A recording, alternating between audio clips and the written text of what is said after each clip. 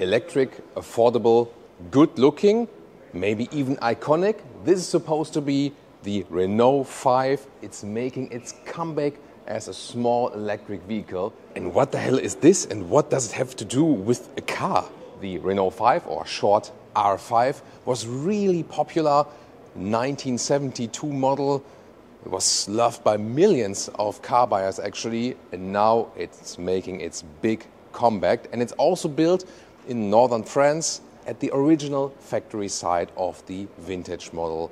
Pretty cool story, definitely. And everything you need to know about this small, affordable electric vehicle here with Thomas and Autogefuehl in 4K, full screen, full length. Let's go with the front of the so-called Iconic 5. That's the name of the top trim. Not Ionic 5, I said Iconic 5. That's the name of the top trim here of the new R5. And in the front we can see you have this dual face, so to speak, here with the daytime running light signature. Pretty cool. Pop yellow is also one of the retro colors. They are really screaming out colors available. Other than that, you have a really friendly look, definitely, and I would really say a likable look, saying like, hey, I'm not only buying it because it's around 25,000 euros in the entry price, but also just because I love the vehicle, you know what I mean? On top of the hood, this will indicate the battery level when charging. Here at the moment, showing this 5. Then, towards the side, we have 18-inch wheels. These ones will be standard, and 3.92 m or 154 inches is the length. So in the small car segment. You can also get this black contrasting roof, but you can also get it in unicolor. We have here additional red contrast in this top trim and more black contrast in the lower part. And also here these contrasting wheel arches. So we have a very sporty look in the side profile indeed. Towards the rear we can see that the tail lamps here are in this more like technology, more modern style. So we really have a mix of retro and modern elements, and especially here, you know, the form of the rear end, the angle of that, this is really reminiscent of the past model. And it's very interesting how they develop this vehicle. So usually a car manufacturer develops a platform, in this case an electric one, and then makes the sketches about the design, and then adapts the design to the platform on the technology side. This was basically reverse. They want to have the design focus. They first did the design sketch and then said, hey, we want to have this one as a design and then make the platform fit the design. Oh, Michelle is watching. Yeah, always a narrow studio here for you. Very dangerous, especially for our cameraman. So if you're here around 25,000 euros in the entry price, are there a lot of cost savings for that? And is it then just a cheap car, so to speak? Yes, of course, electric vehicles are still more expensive than the small non-electric vehicles were at the entry price. But of course, battery prices over time supposed to also come down bit by bit. Yeah, at least there are some more new affordable electric vehicles on the market right now, and not only like 50,000 euros and so on. But it's very interesting that here with the Renault 5 or R5, they also still offer features at that price from higher segments. For example, it's not that you would start with halogen or something. LED lamps are also standard for the main headlamp unit. Also standard, acoustic front windshield to get it a little bit more calm in the interior. And multi-link rear suspension, so a more elaborated rear axle than most of the other competitors in the small car segment. And here, different color for you. Pop green is this one called, and it's also the mid-trim level. So a little bit different in the front, but also in the sides. Here, not the high gloss black, rather the plain black. But you also have here this contrast in red, for example, and the optional black contrasting roof. Would you rather go for the yellow or the green here? Tell me in the comments. Interesting, by the way, always that they have this Renault lettering here, not the logo. And it's also the only Renault featuring here these vertical lamps at this moment. And directly at the charging station we can find a midnight blue vehicle. So this is the more subtle color than here. Has a nice look to it as well. So yeah, why not? This gives the vehicle a little more elegant form. And I really like, you know, when it's not red here, but it has this golden contrast on the top part. There we have it here once again in the front. What do you think? From all these lights always in the studio, it's really getting hot in here, so I take off all my clothes, not all of them. But that leads me to the, to the aspect that this is also featuring, oh, thank you so much, Michelle. This is also featuring a heat pump. Battery sizes will be 52 kilowatt hours or 40 kilowatt hours net, so big and small. They promise a range of like around 400 kilometers or 300 kilometers then for big and small. Realistically, probably a little bit lower unless you have city traffic only. Remember, yes, it's not a large battery, then again mainly city EV use, and it's also not too heavy. So even with a bigger battery, you stay less than 1.5 tons, so less than 1,500 kilograms, even a little bit less than with the small battery. And we have to see in our driving test later on how efficient it really is. This will of course be that it has less range on the motorway, autobahn and so on, but more than in the city where you can also get more, or the effect of recuperation and so on. Yeah, I can very well imagine this one here running through Paris. And charging, here's charging flap on the driver's side, on the left. 11 kilowatt AC and 80 or 100 kilowatt for the big battery DC charging. We have a figure of 30 minutes from 15 to 80% state of charge. That's what's they releasing so far. Of course, most of the time it will be charged at home. Interesting is that they offer both V2L and V2G technology. V2L, vehicle to load. That means that you can charge like some outdoor equipment or something then with an adapter. V2G is vehicle to grid. That means you can also have a connection to your home, to your household, and then swap or exchange the battery status, maybe from your household battery thing, and the car, and back and forth and so on. And now I see the next questions popping up. Where can I get this super fancy fake charging cable?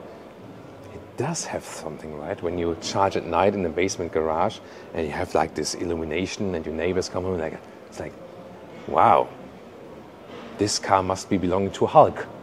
Now, interior and build quality and so on. First of all, panel gaps look quite good. Then door closing sound, I would say okay. Here the lower part is more like this rubber material. Don't like it that much actually. Rear door handles, already the sound here, you can see they are attached in a hidden way. Yeah, this is even worse than in the front. So they didn't pay attention to the door closing sound. Inside of the doors, hard pack, however, has a structure, and then there's a nice fabric insert. This is very expressive yellow thing, but you can go for different trims and style and so on. Here, this small galvanized part here on top of the window levers, like that. Inside of the doors, no covering, but it's also in the low price segment. But here, look at that interior. That is really fun, It looks like a very sporty steering wheel, flat bottom.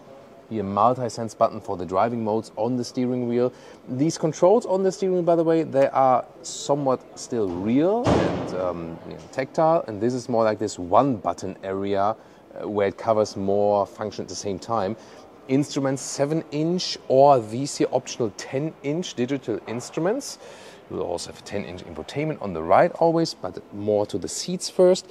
These ones here, once again, in this iconic 5 trim. Really cool. I mean, look at that with the stitching. A lot of individual work, all animal free, both the seats and the steering wheel. And they're also going full circle using bio-based materials and or high recycling, up to 100% recycling. So this is also one of the focus of these vehicles, to be really sustainable and not only on paper. That's why they also try to localize as many products as possible in northern France and have not like super long supply chains. So they really went into the details there, and yeah, you can only applaud them for that. And the quality of the materials here, the seat and also side here, the high grade leatherette and the fabric and so on, it looks cool and it feels also really high quality. So I'm really impressed by that. With 189 or 6'2", there's still some room above my head, and look at that. That's a cool idea here. Look at the ceiling from the inside. This has this pattern, this stamped in pattern, and it just adds a little bit more uniqueness to the interior. I'm not sure how well you can see it on camera, but it also feels really nice. The gray fabric here around. So yeah, that's probably to me the coolest thing, the interior styling. How am I feeling here? I mean, I can fit in here, yes, but it is a small vehicle, so for a very tall person, you feel somewhat cramped. It's not that you cannot fit in there, but you feel that you're somewhat limited. But it's more like you sit like in this small rally car or something, you know. So this is here the height adjustment for the seat, that's fine. But then the design flaw here for the back part adjustment of the seat. And this is then here the attachment for the seat belt holder. I mean, what's cool is that they thought about this felt covering here on the back side that doesn't scratch on the seat. But then again, when you want to, you know, access the control thing of the back part of the seat, this lever, yeah, then it kind of like overlays with this one. So yeah, not ideal. Rear bench also has this cool styling. Once again, more subtle colors are also possible. Hardpack, of course, and the rear as well. Then let's get in. So, I mean, it's a very short vehicle, and this is when I'm driving in. Yeah, see, it doesn't really fit. It might be something, yeah, where you move the passenger seat forward and then drive with 3 tall adults. Headroom, that is closely fitting, but the legroom is, of course, the thing. Yeah, but I think at this length, it's also not the main focus. There is, yeah, I see these time codes coming in. Thomas in the rear seat with a given time code. It's always a way to nicely taunt me by our subscribers. So there's no rear middle tunnel available. Wait a minute, this is even for 3 people in the rear. Well, so there is official the middle seat with a seat belt. Yeah, but Isofix the outside seats, so a child seat use is probably better. And once again, the quality of the seat materials, both the leatherette and the fabric, is outstanding. Now to the most important part of this video. I asked initially, what is this for? What the hell does it have to do with the vehicle? And have you already figured it out? Tell me in the comments if you have figured out it before I was going to show you. Actually, I would be really interested in that. Because here, this is like this hanger for the middle console. And now think about, this is a French vehicle. And luckily, Michel, our cameraman, he also has a French name. That's why he knows that this here, Le Baguette, is fitting in here. Yeah, I mean, a baguette holder in a vehicle, come on. I mean, it's like, this is awesome, right? I mean, and I think especially our French viewers will really appreciate that. So, yeah, maybe I should start then our next episode of Autogefuehl with Bienvenue chez Autogefuehl, un autre épisode avec Thomas. Something like that. Yeah, I'm still like a little bit, you know, I had French in school, and yeah, I should practice it maybe a little bit more than probably for our French Autogefuehl channel. So, this is just all. Oh, and I mean, imagine you're driving to work in the morning, and you could even maybe like, you're driving and that could be something, right? I mean, you have to turn on the assistance systems first, though, you know. I'm very sorry, Mrs. Baguette, because I just said Le Baguette. That would be un baguette, which is masculine. But the correct grammar is actually une baguette, la baguette. It's feminine. So the baguette is a she in French. So I'm very sorry, my lady. It won't happen again. Yeah, Michel actually told me, so it's good to have another French expert here on location to correct my French grammar in this case then. Bienvenue sur le cockpit. So this is then the cockpit overview, and I said don't look at the baguette. It's about the cockpit now, guys. No, don't look at the baguette, Michel. Yeah, it's all, you always have to look at the baguette down there, right? So this is really cool here though. Look at these contour stitches, then it's like really like a plush. It's more like a little bit furniture design. I love that detail. Structure here on top, although it's hard packed, but with the structure it looks quite cool. Then you have this integrated dash, one unit, but then this 10-inch screen. You have hard keys on the top for plus minus volume and to turn it on and off. This is in a demo mode, showcase mode. It will be a touch screen here, you know, like for the different menu tiles and so on, Apple CarPlay, Android Auto and so on. And in the lower part, clicking sound nice. You still have a manual AC unit. I love that. Also for the fan speed and so on. And then you can see the result in the screen. So I really appreciate here to close the vehicle, for example. And this also looks like good build quality here, also with the integration of the vents and so on. More further down below, well, it's a little bit dark there, right? maybe some light. No, I said don't look at the baguette. We're about the middle console now. Here, electric parking brake, 2 USB-C chargers in the lower part. This is the inductive charging bit. It's not cooled though. And then we have cup holders. They are not adaptive though. So yeah, or maybe you use the baguette holder also for tall bottles. That might be an alternative. And then we have this soft middle armrest with some more space underneath. Oh, that's really tricky to film now. So yeah, there we go.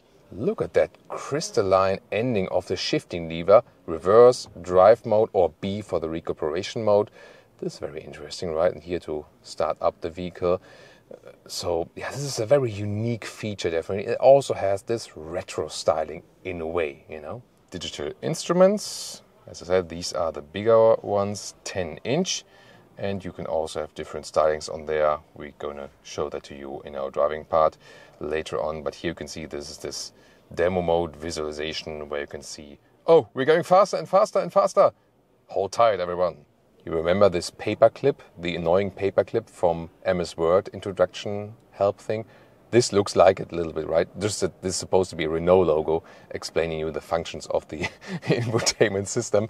So this will also be the main menu here, for example, once again in this demo mode. Here, sport modes, being able to change that. If you switch it to this race mode, by the way, here also the instruments on the other side turn red. Second interior, here you have this denim look, so this rather blue jean style, both on the seats here, but also very interesting. You look at here, right side on the dashboard. This also has, you know, this nice soft feel to it. That's pretty cool. Oh, maybe something for the kids. You also have these insets here for the middle console, for example, with the pen holders. Not sure if they're really crash safe when the pens are sticking out that way. So let's be very stereotypical today. So alternatively to the baguette, you can also get flowers, like the flower holder here. This would be something then for all our friends from the Netherlands. Yeah, and of course we Germans, we of course would use it just to put our beer in there. Yeah, most obviously. Alcohol-free beer while driving, of course. You can even get a baguette holder where it says Le pain c'est la vie, means like the bread is life. So yeah, that is getting very philosophical now, right, isn't it? And here, by the way, this denim interior, when you have the blue exterior color, I think that fits better, because here when you have the blue on the seats, and then, you know, when you move backward here a little bit, there we go, here and you have the blue inside of the chassis, that works very well together. So this, I think, is a very cool color combination. Blue, midnight blue outside, and then this denim interior, isn't it? So is there any Frunk? No, it's not, and also doesn't look like that there would be any accessory available, so they put a lot of parts underneath there. Here, by the way, there's also the normal small battery.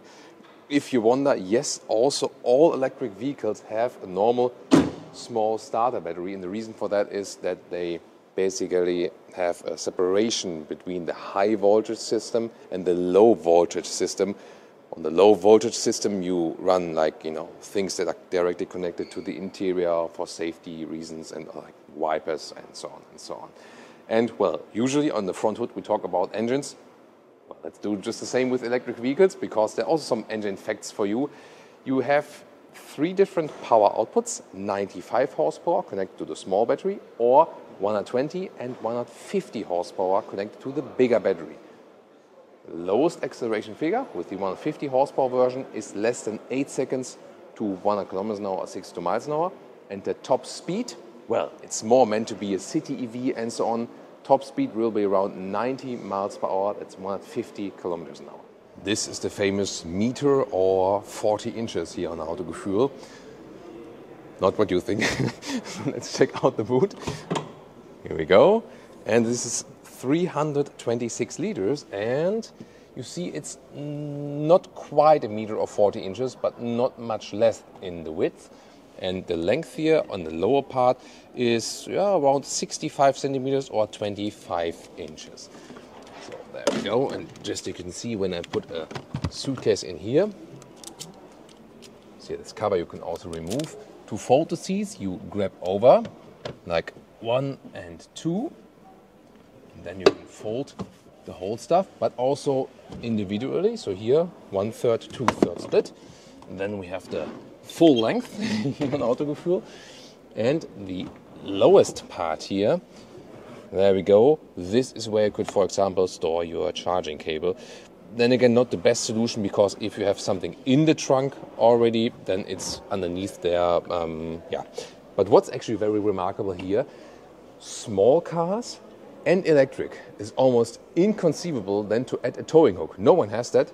They do, and the towing capacity is up to 500 kilograms.